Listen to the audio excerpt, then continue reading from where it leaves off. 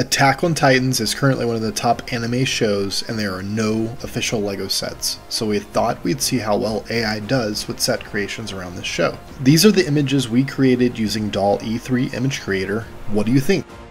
Although it doesn't understand the individual characters from the show, as you can see, it does a pretty good job with the general theme. It seems to lock in the colossal titan and a lot of the images of the wall and set creations. It's also interesting to see how it uses a lot of non-English characters in the show name like it does from its origins. As pointed out in previous videos, the AI still doesn't understand words very well, so a lot of the images like the age gaps and the numbers of the boxes are just pure gibberish, but this will probably improve in the future. The prompt used to generate these images today was a LEGO set themed around the show Attack on Titan with the box in the background. It's a shame that LEGO will not make a set themed around this, as it's considered too dark, but at least we can dream and generate mock ideas with a tool like this. What do you think? Would you buy one of these sets?